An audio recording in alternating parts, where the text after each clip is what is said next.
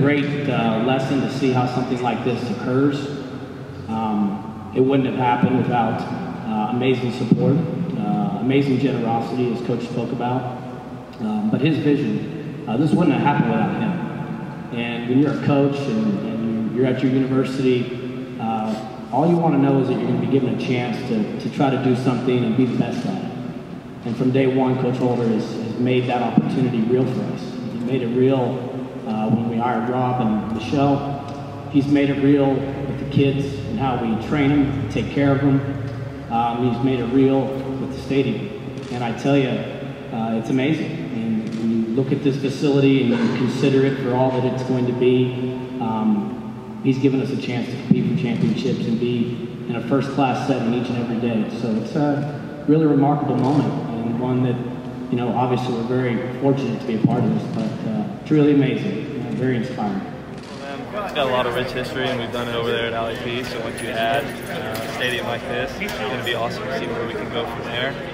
But it'll be sad to see it go, for sure. I'll miss Alley P. What element in particular really? I don't know. All of it. I just growing up here, going to watch games all the time there. That's going to be something you miss, but it's going to be exciting to see all the new things at this ballpark. So it's going to be exciting. Did you really hold on to that just to see how big this win as a future of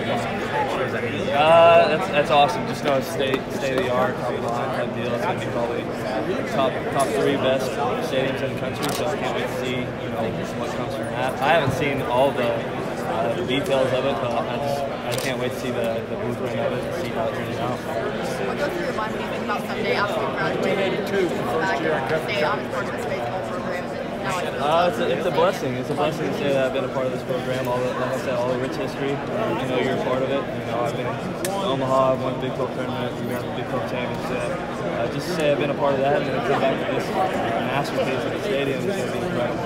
And I know the focus is so much on the stadium right now, but with this weekend, Mason TCU launching the first Big 12 series. What are your thoughts on that? I'm excited for that as well. I wish it could be in this stadium, but I'm excited to see how we play. I'm excited to see all the fans come out and watch us play.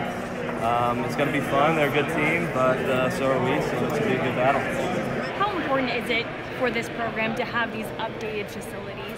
Oh, it's huge. I mean, Alley P is a great place, but now in baseball, everybody has just unreal stadiums. So this is really big as like a tool for recruiting and getting players to come here. So I think it's a good thing, and we definitely need it.